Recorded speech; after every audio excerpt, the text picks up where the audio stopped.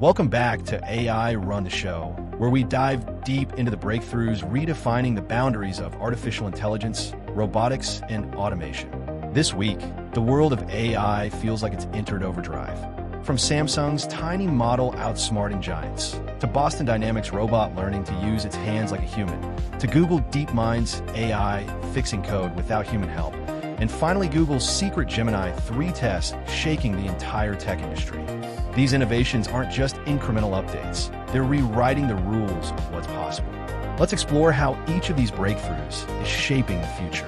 In a stunning twist, Samsung's Montreal Research Lab introduced the tiny recursive model TRM, a 7 million parameter AI that defies all expectations by outperforming much larger systems like Google's Gemini 2.5 Pro and DeepSeek R1 on reasoning benchmarks. Despite being small enough to run on modest hardware, TRM achieved remarkable results: 45% accuracy on ARC and GI1, eclipsing models with billions of parameters. The secret lies in how it thinks. Instead of generating responses word by word, TRM rewrites its answers up to 16 times, refining and correcting itself internally using a scratchpad. Its two-layer recursive architecture gives it the illusion of deep reasoning without massive size. For complex problems like Sudoku and maze puzzles, it adapts dynamically, achieving up to 87.4% accuracy on Sudoku Extreme and 85.3% on 30 by 30 mazes. TRM proves that in the new era of AI, efficiency and design can triumph over brute computational power. It's not about building the biggest model, it's about building the smartest one. Boston Dynamics just took a huge leap toward lifelike robotics by upgrading its Atlas humanoid robot with next-generation GR2 grippers, hands that bring it closer to human dexterity than ever before. Each hand features 7 degrees of freedom, complete with an opposable thumb, tactile fingertip sensors, and even embedded palm cameras for vision in tight spaces.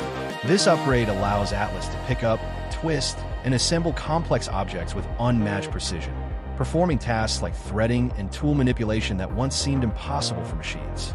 Unlike older designs focused on agility and parkour, the new Atlas can now handle real-world work, shifting from a stunt robot to a practical humanoid worker. Rugged, modular, and fully electric, these hands let Atlas swap tools, recover from falls, and handle delicate materials, all while maintaining a human-like sense of touch.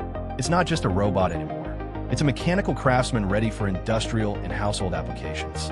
Google DeepMind has introduced Code Mender, an autonomous AI engineer that's already rewriting the rules of cybersecurity.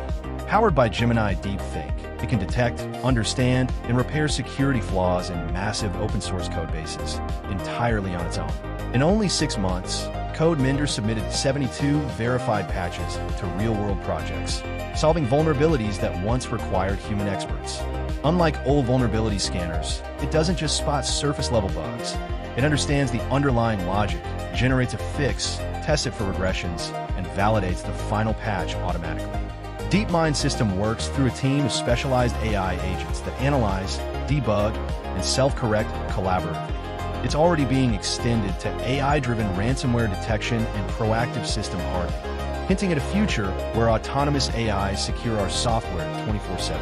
Alongside it, DeepMind's Gemini 2.5 computer use model takes things even further, an AI that can use a computer like a human, navigating browsers, clicking, and typing autonomously.